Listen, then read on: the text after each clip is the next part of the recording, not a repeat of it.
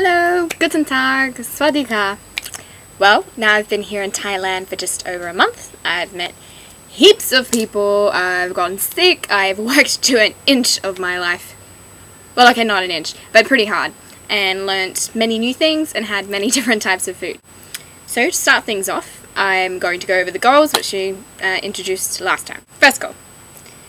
Learn the language of my field placement country. I haven't really learned any more Thai. I've been to about 3 different Thai churches where the service is just in Thai, but it hasn't really sparked my desire to learn any Thai.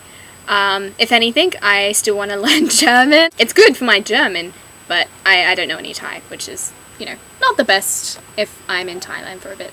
Second one, make plenty of new friends. I'm currently doing a TESOL course, so teaching English to speakers of other languages. Our class is about 9 people and we're all just great. We're like a little family, I'd say, bound together by mutual tiredness, stress, and our love for one of our classmates who's from Sweden. Has very big emotional outbursts. Not like serious ones, but just, it's great, really funny. Number 3, experience God in weird and wonderful ways. I'm slowly learning that to experience God in weird and wonderful ways, you have to put some effort into it. It sounds pretty self-explanatory, but yeah, you think that's just going to happen by itself, but it's something you have to work towards. If you don't really want to make a change, then change isn't going to happen. Thailand.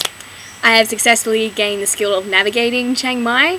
Well, not all of it, but some central points like the Night Bazaar, Airport Plaza, and our TESOL class, which is near Chiang Mai Zoo. The other weekend, Ali and I went to the cinema in Airport Plaza, so we caught the Song Tao into Chiang Mai, and then another Song Tao to the Airport Plaza.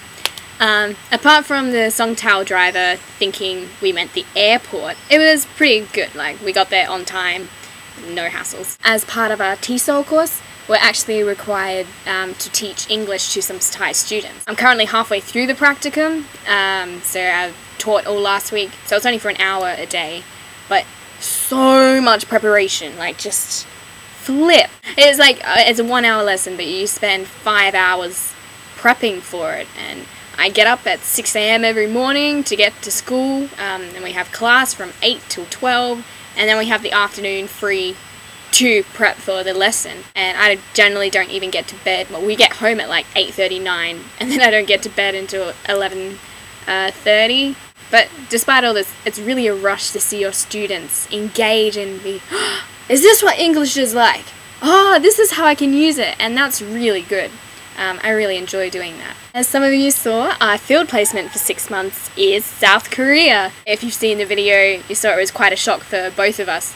Mostly because it wasn't on the list. It's not a pioneering nation for YFC. Ali is big on Korea. She loves it and she's desperate to go there. And she didn't think she would go there as part of this trip. But we are, so she is over the moon.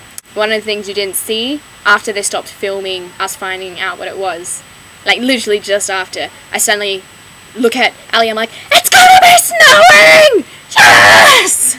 So excited, I'm gonna go skiing and snowboarding and snowball fights, and everyone's like, calm down. Thank you for watching. I'll see you next month.